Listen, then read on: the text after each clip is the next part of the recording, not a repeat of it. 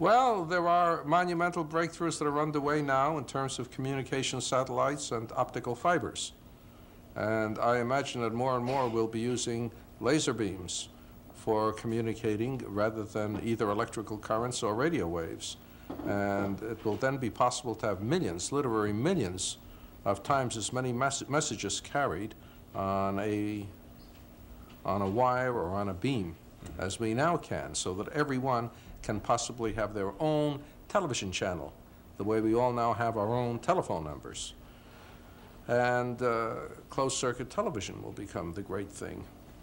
And everything from education to research will be done by way of communication devices.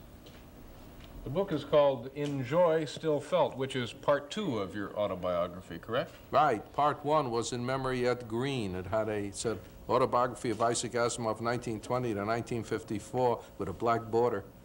Made my wife very nervous. She hadn't even met me in 1954. She kept saying, "Who's this imposter?"